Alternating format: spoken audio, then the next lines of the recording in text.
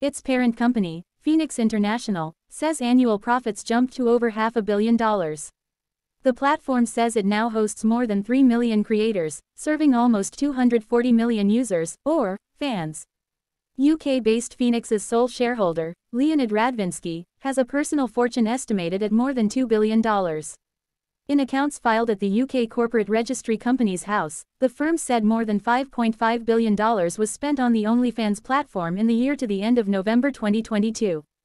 That was up from $4.8 billion in 2021. The London-registered firm said pre-tax profits for the period reached $525 million, up from $432 million the previous year.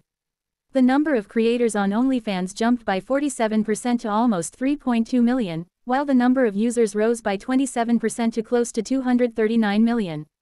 The company also said that for the first time more than half of its revenues were from non-subscription services such as tips and on-demand content by creators. The firm said it takes a fifth of the payments made on the site, with around 80% going to creators. OnlyFans recorded sustained growth and profitability, Fenix said in the filing. This reflects both the platform growth, in terms of number of content creators and fans, as well as growth in existing content creators' earnings, it added. Traffic soared for OnlyFans and other streaming sites during the coronavirus lockdowns as people were stuck in their homes.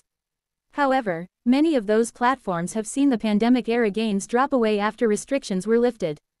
OnlyFans was founded in 2016 by father and son team Guy and Tim Stokely. They sold the company to Ukrainian-American entrepreneur and porn site owner Mr. Radvinsky in 2018.